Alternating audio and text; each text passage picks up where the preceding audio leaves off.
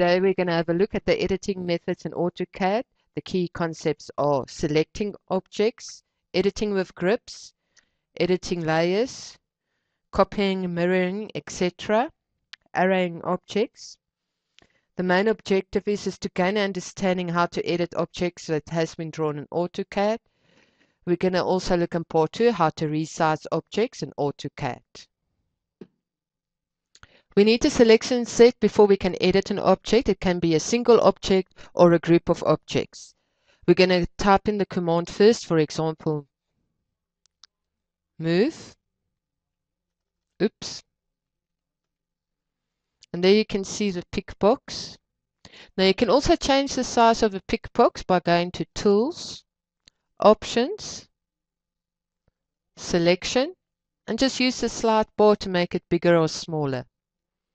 Click Apply and OK. We can select objects using the crossing selection box. That is when we draw the window from right to left. You can see the color is green, and everything that it crosses, it will select. Objects can also be selected individually, or the selection window can be used. Selection window is when we draw from left to right. You can see it's blue. And here we can see it's only what was in the selection window has been selected. The choice is yours, whether you're going to select the objects first and then select the editing command, or select the editing command and then select the objects. The blue squares that you see on the screen is a grip. To get your setting for grip, you can type in DD grips or go Tools, Options, Selection. There we have the unselected grip color, the selected grip color, the hover color, whether to enable it in blocks, the tips, and the maximum number of grips to display. You can do the changes and click OK. Now to edit, we're going to select a line. See it turns red and we're going to drag. You can also alternatively right click with your pointing device to get more options to edit. You can also change an object by editing the attributes in the property dialog box. You can type in properties in the command prompt, press Ctrl and 1 on the keyboard, or click on the properties icon on the standard toolbar. Here you can just select the attribute or field and change it. And once you're done, you can close. With layer control, you can make a layer current by just clicking on it. There, for example, we selected descriptions. Now it's current. You can also change it by clicking on the icons, turn the display on and off, to freeze it or fawn it in all the viewports, and in the current viewport, lock or unlock a layer. If we go into the layer property manager, we will see there's more options. I'm going to change the color, for example, there from red to whatever color that is. You can also change the line type. We can load additional lines. I'm going to choose zigzag. Can also change the line thickness. Click apply and OK. Oh, that looks horrible. Let's go and turn it off. Can I just click on turn layer on and off? And because it's current layer, it's going to complain to us. Yeah, that looks better. In drawing 4, we have a white circle and a red rectangle.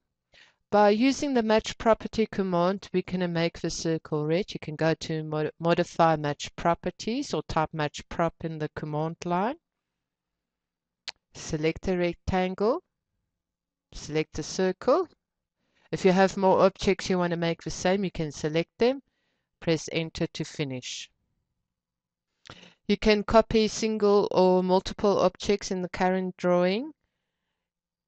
And you can copy between drawings and applications. We're going to select the line to copy. You can select more than one line. You can select copy on the standard toolbar, type copy in the command line, or click on modify copy. You're going to specify the base point. Then we're going to specify the second point. You can copy more if you want to, or you can press enter once you're done. With offsetting, you create a new object that is similar to a selected object, but has a specified distance. It copies it. You're going to type offset, or you can go modify offset. Going to make the distance 10. Going to select the green line. Then you can specify a point. Let's do it with all the other lines as well. And once you're done, you press enter. With mirroring, you mirror objects around the mirror line, which you define 2 points. We're going to select the red and the green line. You can click on the icon, go modify mirror, or just type mirror. Going to select the first point. And then the second point is going to ask you whether or not you want to keep the original. We say yes, and voila. In drawing 4, we're going to have a look at arraying objects. It's where you copy an object or a selection of object in polar or rectangular arrays. For polar arrays, you can control the number of copies and whether it's rotated. Rectangular arrays is in rows and columns. You can click on the icon. You're going to select polar array. You can also select modify array or type the command. We're going to select the object. We're going to do the rectangle. Press enter when finished. Select the center point. We're going to rotate it around the circle. We're going to change that to 6. Rotate it in 360. You can click on preview to see if it's okay. If you're happy, you click accept. Voila. Going to undo. And we're going to do a rectangular array. You can go to modify array. Select rectangular. We're going to change it to 3 rows, 3 columns. Let's go and select a rectangle. Now, if you want your rows to go down, we're going to enter here -40, so it can go down. And then the column offset, we're going to make 80. We're going to leave the angle at 0.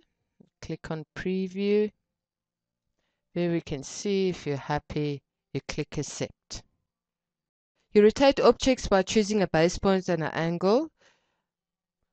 You can click on the icon. You can type the command rotate, or you can select modify rotate. We're going to select the object, press enter. We only want to rotate one object. Select the base point. And then you move the cursor, or you can type in the angle you want to rotate it at.